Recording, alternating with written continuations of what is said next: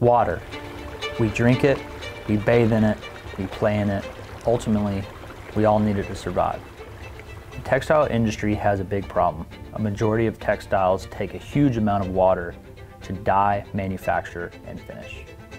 For instance, in India, production of 1 kilo of cotton yarn requires an average of 6,000 gallons of water. Even today, at state-of-the-art package dyeing plants in the United States, the usage and disposal of textile wastewater has its issues. At Revolution Fabrics, we are committed to using as little water as possible to make upholstery textiles. To accomplish this task, we had to start with the right fiber. We chose polypropylene. Thanks to our partners' innovations, we are proud to use water-free dyeing techniques, where the largest use of water in our factory is the water used in the bathroom. Let's learn how we dye yarn without water. Yes, polypropylene is a plastic. However, it was thrown away until the 1960s, where we learned how to recycle it into consumer products like yogurt containers and fabric.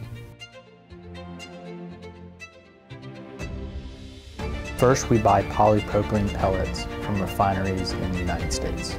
The polypropylene is then taken into the yarn factory, where it is combined with pigments. Pigments, unlike chemical dyes, are made from substances like rocks, minerals, and seashells.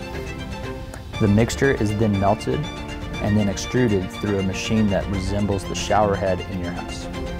As the polypropylene yarn cools, it is stretched on wheels. The finished yarn is then shipped to our factory in North Carolina, which is less than 300 miles away from where the yarn is made. By choosing Revolution Fabrics over traditional dyed cotton, you save 54,000 gallons of water per sofa.